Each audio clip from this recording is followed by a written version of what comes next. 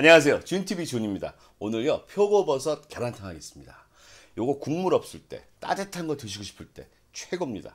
다들 계란탕 드시는데 제가 하는 게 맛이 있을까요? 맛 있습니다. 제가 원래 하던 거에서 하나 빼고 하나 넣었더니 최고입니다. 최고. 5분에서 7분 사이 여러분 드실 수 있어요. 여러분 넣는 재료량에 따라 달라집니다.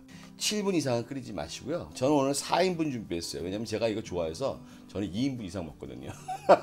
아주 간단한데요, 맛은 궁중 수락관 맛이에요. 진짜일까요? 확인하십시오. 시작합니다. 시작하기 전에 구독과 알림 종소리, 좋아요도 꼭 눌러주시고요. 주변 분들께 공유도 많이 해주세요. 제게는 큰 힘이 됩니다. 재료 소개하겠습니다. 표고버섯 3개 준비됐고요. 마늘 7개 준비됐습니다. 쪽파요, 요정도 한 줌 준비했습니다. 계란 2개 준비되어 있습니다. 여기에 들어가는 양념은요 아주 간단합니다. 뺄셈의 요리 진행하면서 보여드리겠습니다. 오늘은 도마 작업 전에 물부터 끓이겠습니다. 자, 마른 멸치요, 중멸치인데 30개 준비했고요. 요거는 기름 없이 덮었습니다. 거름망에 넣어서 이렇게 냄비에 넣어 주시고요. 뿌리 다시마 요만한 거 준비했는데요, 겉에 있는 거는 젖은 키친타올로 살살살 닦아주세요. 씻지 마시고 이 정도 닦아주신 다음에 냄비에 넣어 주겠습니다. 냄비에는 물 1리터 넣어 주겠습니다. 냄비를 불에 올리고요. 처음엔 센 불로 시작하겠습니다. 도마 작업할까요? 자, 표고버섯은요, 요 꽁지는 잘라서 버려줍니다. 그리고 요 부분이 대부분을 이렇게 잘라주시고, 그리고 적당한 두께로 이렇게 편 썰어주세요. 저는 한 0.2cm, 3cm 정도 하는 것 같아요. 이거요, 향이 진짜 좋습니다. 자, 자른 표고버섯은 이쪽으로 놔두고요. 기둥 부분은 반씩만 잘라주죠. 이렇게. 마늘 7개는요 꼭다리만 따주시고요. 얇게 편 썰어주세요. 쪽파는 한 1cm 정도로 잘라줄게요. 자, 요 정도로요. 물이 끓는 것 같네요. 이제요. 자, 파란 부분 좀 요 정도 고명으로 놔두고 요 파트는 따로 마늘 옆에 놔두겠습니다. 이제 도마 작업 다 끝났고요. 계란만 풀어주면 됩니다. 계란에 소금 한 꼬집 하고요, 후추 약간 뿌려주시고 잘 풀어주겠습니다. 자, 이제 물이 끓는데요. 이제 시작할까요? 원래 소금을 맨 처음부터 넣었어야 되는데 아까 못 깜빡했어요. 소금 2꼬집 넣어주고요. 쪽파 요 정도 하고요, 3분의 2 정도. 그 다음에 마늘 넣어줍니다. 그리고 저희는 후추 지금 넣어주겠습니다. 요렇게 3, 4분 끓이고 나서요, 요때 표고버섯 넣고 다음에 계란 넣고 끝낼 겁니다. 바로 끝납니다. 자, 지금 4분 정도 되었는데요, 이때 표고버섯을 모두 다 넣어줍니다. 몇 개만 요 고명으로 할 거예요. 요만큼 남겨두고 표고버섯 모두 넣어줍니다. 표고버섯 넣고서요 1분 정도 지난 다음에 계란 국물 넣을 겁니다.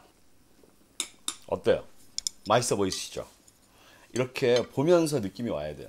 멸치는요 맨 처음에 물이 끓으면서 한 1분 정도 끓고, 그 다음에 4분 지났으니까 5분 됐고, 지금 요 표고버섯 한 1분 하면 6분 정도 지나는 거예요. 그러면 멸치와 다시마 육수가 충분히 우러났습니다. 보기만 해도 너무 맛있어요. 이제요 멸치 팩 꺼내주고요, 물 좀 따라주고 다시마 꺼내주겠습니다. 다시마 이만해졌죠? 보세요. 뿌리 다시마 좋은 거 쓰세요. 자, 이제 계란 넣어주겠습니다. 계란이요 이렇게 수저로 해서요 이렇게 펼쳐주세요. 얇게 펼쳐주세요.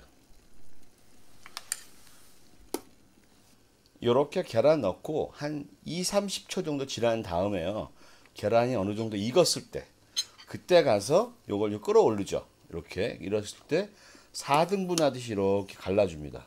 너무 흐트러지면 계란이 다 풀어져요, 국물에요. 자, 요때요, 요때 참기름 자, 한 스푼 좀 안 되게 넣어줍니다. 그럼 어떻게 되느냐, 참기름이 계란의 비린맛을 잡아줍니다. 그리고 너무 진한 참기름 향도 지금 날아갑니다. 이제 꺼낼 거예요. 불 끌 거예요. 이때 마지막 버섯 넣어주고요, 버섯 향을 위해서요. 요 버섯 넣고 30초 안에 끄는 겁니다. 자, 끄기 한 10초 전에 여기에 있던 쪽파도 넣어줍니다. 자, 넣어주겠습니다. 자, 넣고 불 끕니다. 깜빡하고 간 안 봤는데 간 한번 볼까요?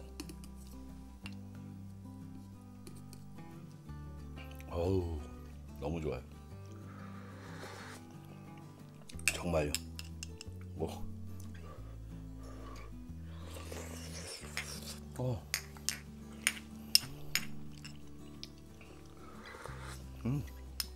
너무 맛있어요.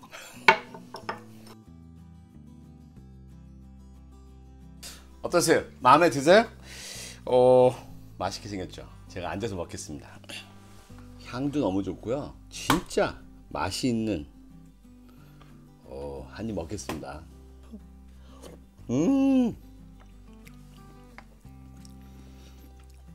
진짜 5분 7분에 끓였는데 믿을 수 없어요.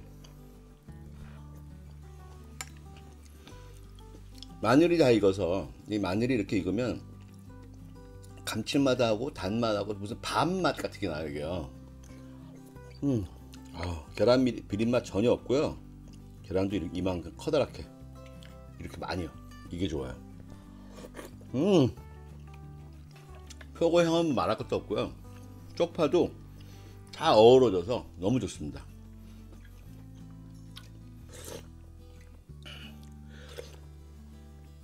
이 국물 맑은 거 맛있는 거는요 드셔보셔야 돼요. 못 믿으시겠죠? 드셔보세요. 이거요 진짜 고급스러운 맛이에요. 정말 수락관 맛 아시죠? 저 수락관 못 가본 거. 다음에는요 더 재밌거나 더 맛있는 거 드릴게요. 요리는 사랑입니다. 안녕히 계세요.